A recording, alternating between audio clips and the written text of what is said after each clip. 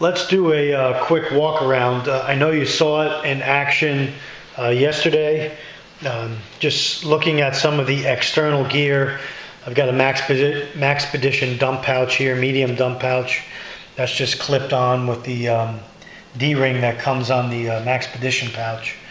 I've got one of the daisies here. I got a little carabiner through it, and I got a U-Dig-It tool and a small wash rag, face rag. I have on the removable sleeping bag straps here at the bottom of the pack, I have a Thermarest self-inflating mattress that I didn't have on there yesterday, but I did put on there today so you could see it. We'll see later inside the sleeping bag compartment. I do carry not a sleeping bag down here in South Florida, but I do carry a military poncho liner, and I use that as my sleeping bag here in South Florida because most of the time it is pretty warm out. Walking around to the back of the pack, you see some of the features. You see the air escape mesh, and that worked out really good yesterday, and temperatures in the 90s. The shoulder straps fit very well, and again, this pack can be adjusted. This torso compartment raises up and down. I think it's set pretty good for me, but I'll mess around with it and go from there. There's one of the trekking pole attachments there in the front, in the back rather, and the other one is right here. Okay, there's your hip belt pockets. Like I said, I got things in there right now, and we'll pull them out and take a look at what I have. But right now I just wanted to give you guys a walk around of the pack so you could see some of the close-ups of it.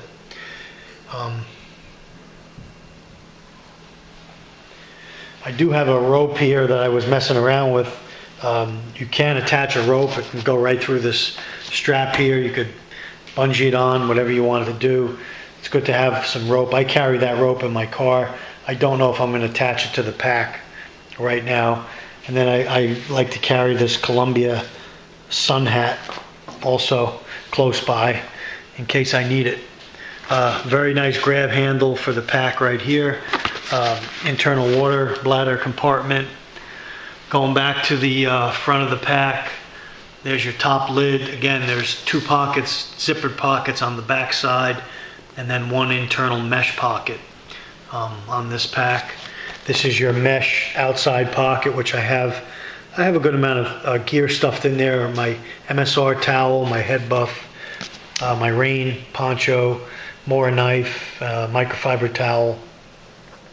And so that's just showing you some of the craftsmanship of this pack. The buckles are really nice. Everything seems to be working pretty smooth. They're easily adjustable. The stitching is all top-notch on this pack. You're not going to go wrong for $135 for this Kestrel 48. I think it's worth every penny. Again, I haven't had it too long, but knowing Osprey and getting some feedback from other YouTube subscribers speak very highly of this.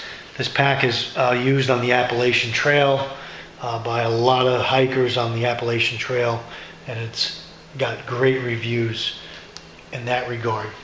The hip belt was really nice. The adjustments are quick and easy to make. You just pull on each of these tabs. Your sternum strap, again, is no nonsense, easy to apply, sits nice on my chest, didn't sit up on my throat. Along your shoulder pads here, you have these little points here. I have my whistle tied out, my signal light. This is like a bicycle signal light. It's got two modes to it. I like to keep that on there in case I want to be found. I put my water bottle on you saw that yesterday, on the little carabiner with the zip tie. It seemed to work pretty good. Some people said they didn't like it. I'm going to keep it like that for now. My military sidewinder light, a couple people said it looked too military-like, so I could, keep that in the pack or put it on after something happened.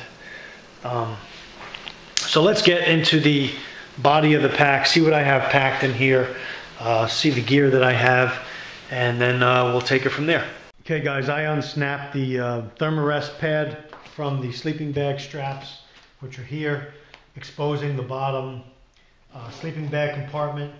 And inside there I have a poncho liner that you can see.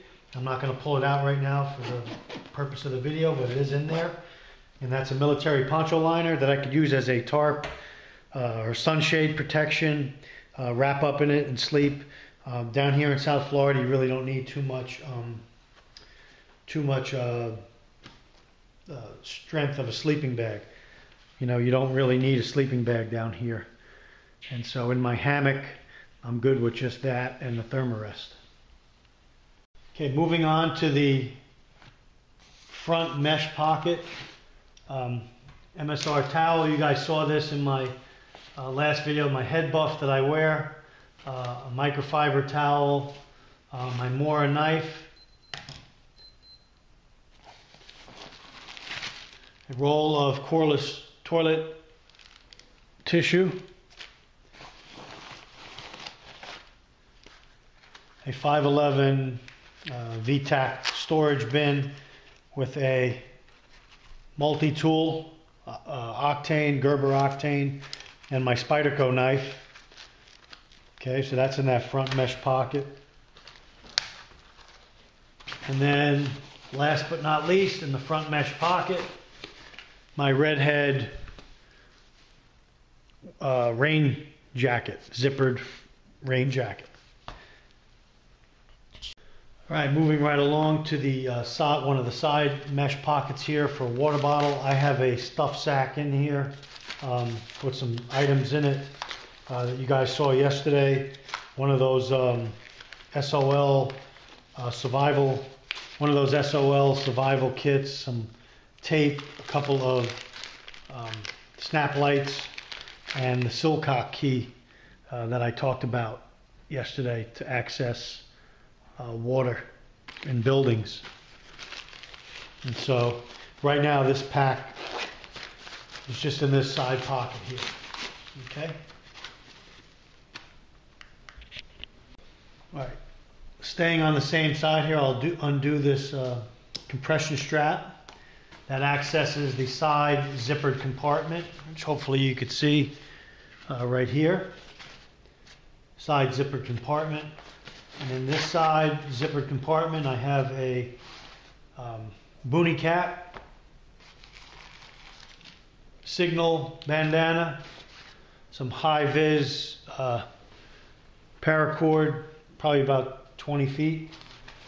My life straw that I'm going to replace with my Sawyer system, and 100 feet of paracord. And that's it for that side pocket.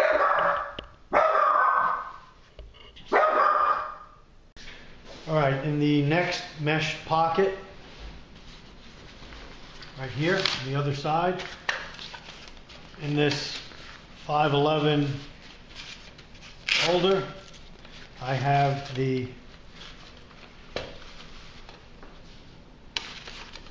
Pathfinder school water bottle and cup. Water bottle, that's a 32-ounce Nalgene bottle, and nesting cup. And that's a 25-ounce cup? 25-ounce cup, right here.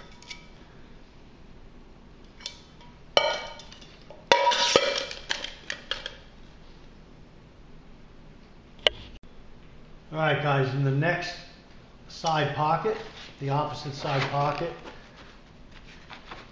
I have my Becker BK2 knife, the sharpening stone, the different types of sharpening stones here all in one.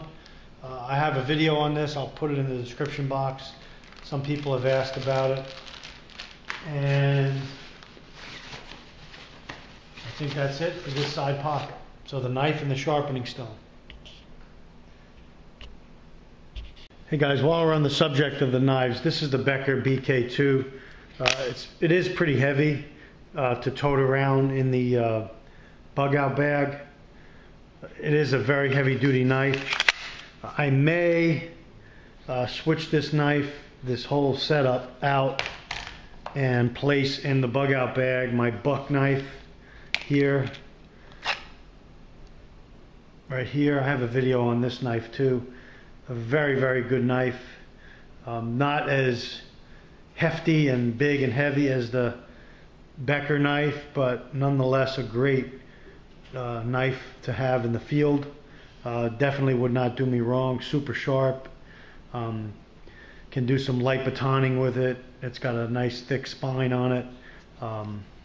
Can grip it fully with my hand. Got the safety there for the blade. It definitely strikes a fire steel really well. And so I may switch to this knife only to shave off some weight. Hey guys, on the front top lid here, you have these two compression straps here, 1 and 2, that hold that lid down. And then that lid has an internal mesh pocket that we'll look at the inside in a minute. And then when you spin it around, spin the pack around, and incidentally there's attachment points on the top of the lid to place, you could tie off some gear off to the top also.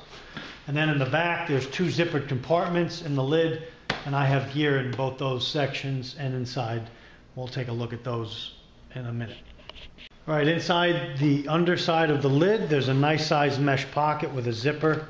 I have in there a braided clothesline that I have a video on this. I'll try to find it and put it in the description box. But you could hang this up between 2 trees or whatever, and as you wash clothes you could stick them in between the braids here and hang them out to dry. T-shirts, bandanas, basically whatever you wash. It's a nice little nifty thing to have in the field. And then I have this hygiene kit that I scaled down a little bit in a small Coghlan's bag. And inside there, I'm not going to open it, toothbrush, toothpaste, razor blade, and some Dr. Bonner's soap in there. And so that's my hygiene kit. I think there's some aspirin in there as well. And that's it for the inner side, underside of the mesh pocket. Okay guys, on the back side of the lid, the top lid, on the top zippered pocket right here, I have a map of Florida, and then in there I have my Right in the Rain book. I don't know if I showed you guys the inside, but it's a all-weather notebook, Right in the Rain. And then I have a calculator in there, a knot card, the calculator, and I have some pens, Sharpies, and a pencil. And that zips together. Nice little piece of kit to have in the field. Okay, in the bottom pocket of the lid, I have a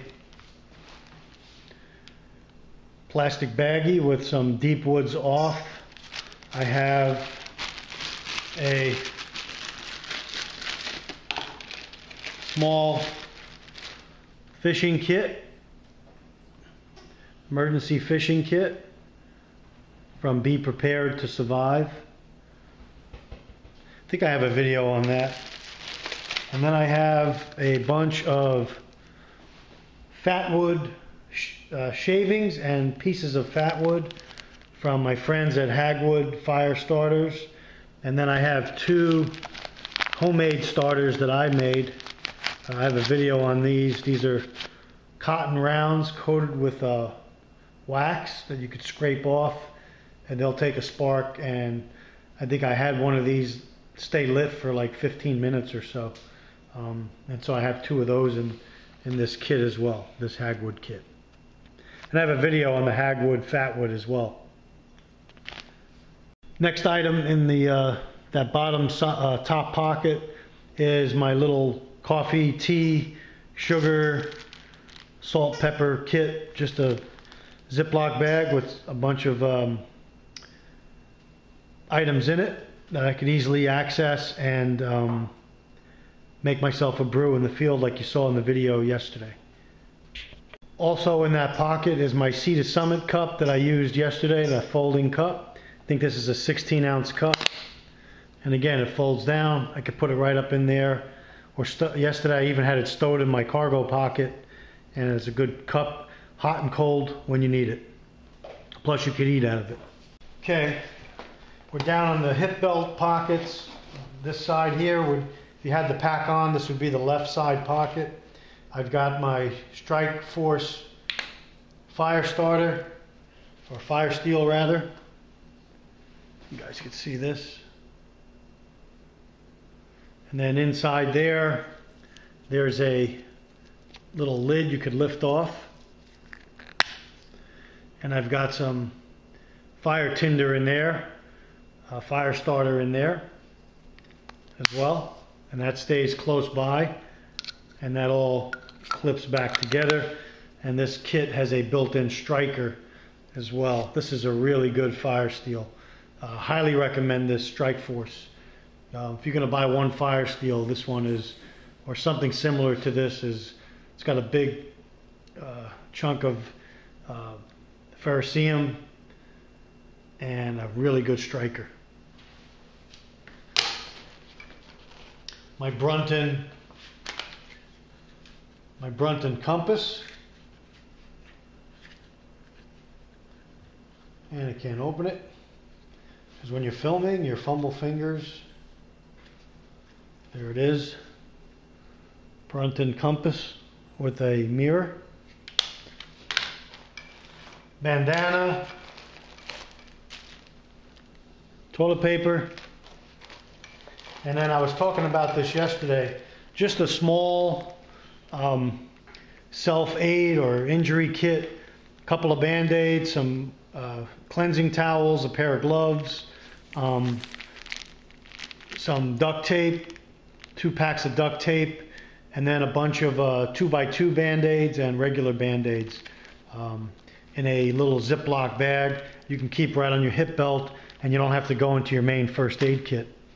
And so that's the items in that left hip pocket. Hey guys, in the right hip belt pocket, I have a Blueberry Crisp Cliff Bar, a Petzl headlamp, 2 brightness settings, and a mosquito head net. And that's it for that pocket. Alright guys, before we get into the main body of the pack, back in the water bladder compartment, I put in a large piece of heavy mill plastic, and I put in a drum liner, garbage bag, large garbage bag, okay? That's all I have in the water bladder pocket, those 2 items. Alright guys, now we're going to get into the main part of the pack, the main body of the pack. The top loading section has the drawstring, and basically you've got a really wide cavern. Hopefully you guys can see this. Let me check the camera. I think I might lay the pack down and pull the stuff out. I think you can see it better that way. Yeah, let's do it that way. And again, I'm tweaking things inside here. As I pull them out, I'll talk about them real quick and let you know my thoughts, what I'm going to do. One of the things, I have a fairly thick and large first aid kit with a lot of gear in it. I have a video on this kit. It's got the Israeli bandage in it. It's got a lot of medical gear in it. I think what I'm going to do is put something a little more geared for backpacking and hold this kit in my car or when I travel, and therefore making it a little bit less bulky inside here. Okay, so this kit, this medical kit, I may replace. Put that aside. My cook kit that you guys saw in the video that houses the Kestrel, the GSI Kestrel, the S-bit stove. Inside the Kestrel is my Soto micro regulator stove, the sippy cup and lid, and the fuel canister, all housed in this little pouch, Coughlin's pouch. Okay. Katadyn water filter. In case you're wondering on the model, this is the Katadyn Hiker. I think this is good for at least 200 gallons. This is brand new. It's never been used. All the attachments are in the bag with it. So if you need a pump filter to fill up your Nalgene bottle, this Katadyn is a really good investment to have. Next item to come out of the bag is my hammock system. And this is my DD hammock. I have tons of videos on this hammock. This is the bishop sack that I talked about in the video. Basically a bishop sack has an opening on each end. I could just open it up. It's like a stuffed sack with two openings on it. Open up one end, pull it out, hang it up around the tree, then open up the other end, hang it up. My hammock is inside of another compartment in there. It all pulls out, comes out of the skin, and you're ready to hang. Very quick setup with this. I have some videos on this as well. This is my hammock system. It's my main sleeping system for here in South Florida. And then my DD 3 meter by 3 meter tarp. This is a really oversized tarp. Covers the whole entire hammock, or I could pitch it itself if I just wanted a shelter. I also have made this into like a tent type shelter that I have a video on. I may attach it in the description box, and it's got all the guy lines in it, the ridge line, the pegs, everything is in this stuff sack with it.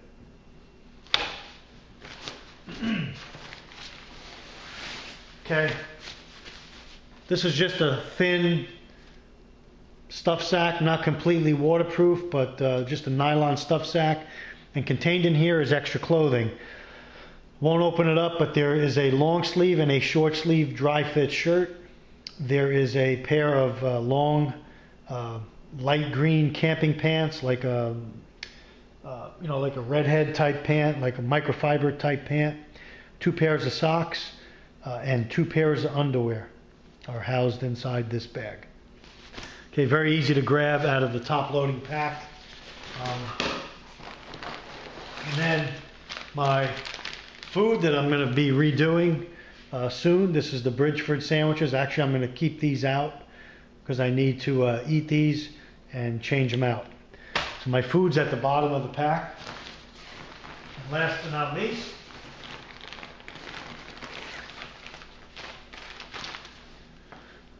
the full bag of breakfasts and oatmeals, some tuna in there, and then the dry macaroni dinners.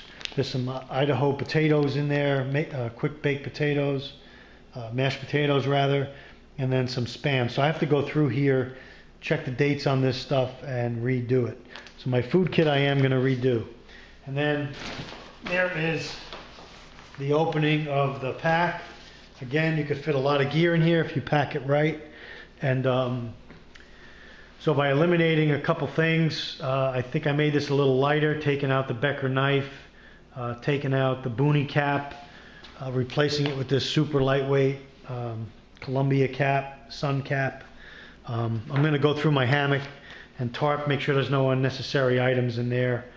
And then again, go through my food kit and check that out, and then repack everything, and this bag is ready for service. Okay, guys, let me know if you have any questions or comments, things you might add or take away. Definitely like to hear from you, the YouTube community, on this, especially guys that have been out hiking a lot and have used this type of system, this top loading system.